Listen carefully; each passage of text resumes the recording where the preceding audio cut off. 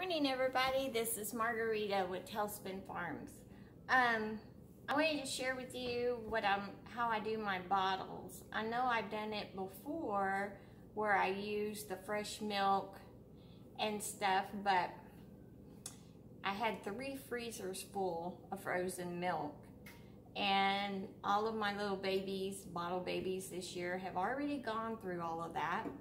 So we had to start buying the powdered milk, and boy, is that expensive. So I gotta get some more today. They only have a small bag, and it's like 20 bucks for this small bag. It's a 4-pound bag.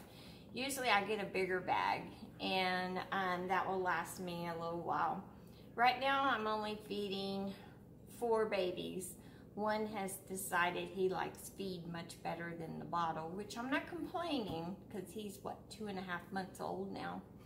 So that's a good thing. And I still have 3 babies that they're not even a month old yet, or they're getting close. So I still have a little ways to go.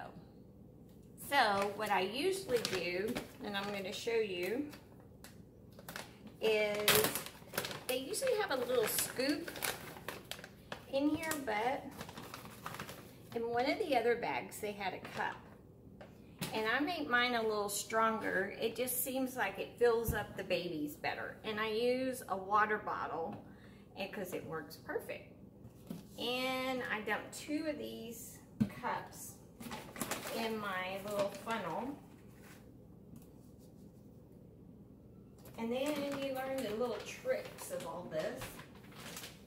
I use a nice pick to make it fall in. I know it sounds funny, but that's part of it. And get it going here. Sorry it's taken so long.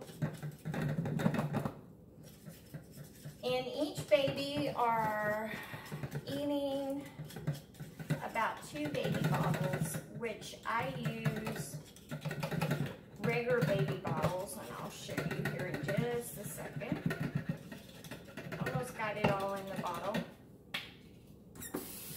And this is probably going to be noisy because I have to get my water hot.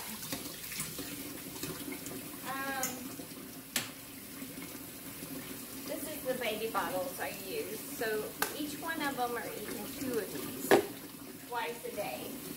So I'll get my water hot, and I'll fill all these up and take them out. And then I have a helper today, so we're going to show you how we feed our little babies. They're like little piranhas when it comes to time to eat. They're all over you, ready for that bottle. But my water's almost hot. And I just put it in, fill up my bottle, well, halfway, and then I shake it really well so the powder will dissolve in it and everything. So it's getting pretty warm now. And here we go. Sometimes it just seems easier to make the powder, but because if not, I would have to fill up a pan of water, and I heat my bottles that way when I have the regular milk. But this way, sometimes it's just quicker to fill up the bottles, and away we go. And I fill this bottle full of the hot water. And I put a thermometer in it and tested it, and it is at the right temperature for the babies through the hot water. So that makes it nice. And then I just fill the bottles and go. I have a little ice chest that I get my vaccines in. I'll show you. And this works perfect. It'll hold 8 bottles, no, 6 bottles. And so I use 2 of these when I go out to feed. Put all my bottles in there, and they stay nice and warm, in case there's something else that I have to do before I get to them. So then I just fill my bottles up and put them that's it. Just fill them up. Put the nipples on them, and I use the longer nipple. It's for the human ones, it's 3+ months. They're longer. And I've used these for, gosh, what have I been doing goats now? 6 years maybe? And I just like them better than the ones you put on the Dr. Pepper bottle. These just work for me personally better. I know other people like the other ones, so it's your preference of what you like. Okay, I'll bring you back here shortly showing you us feeding the babies.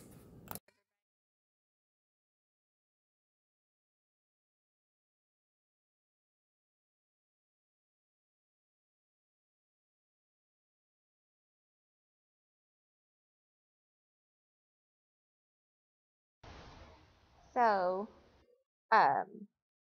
here we're going to go into the pen and get the babies all set up to have their bottles. They're all over Mom and I today, and they're like little piranhas, and their little teeth are sharp too. So here they are. They're getting ready. I'm going to show you how I get the bottles. This is normally how I do it by myself. I get 2 of them started on one hand, and the third one started. And then when little girl is up, she usually eats. I usually have all 4 of them at one time, feeding them. And they're just so much fun. But luckily today, I have Mom helping me. And it just makes life so much easier when we're feeding and everything. So just think I got a couple of more months of them having bottles and stuff, and we have a creek feeder set up where they can eat 24/7, and so the babies go in and out of that, and that has really helped this year with everything. And they seem to be doing great with the milk and all the feed and all that good stuff. So yeah, it's been fun with all of this.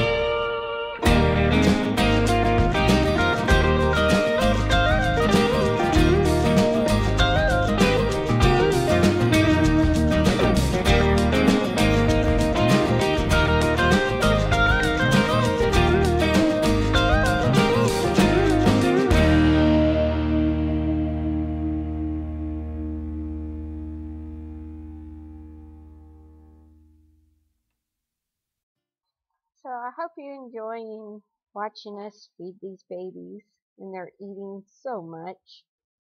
But we're almost done with them, and after they're done eating, they will be over there in the creep feeder eating up a storm, and they're growing really good. And as you can see, they just love to be petted. They're like little puppy dogs. And Mom enjoyed scratching on them and rubbing on them. And she was like, yeah, all they want to do is be petted after they get their bellies full. So, yeah, like Stacy says, our goats are a little spoiled. And but hey, that's part of our farm. Most of our animals are spoiled rotten.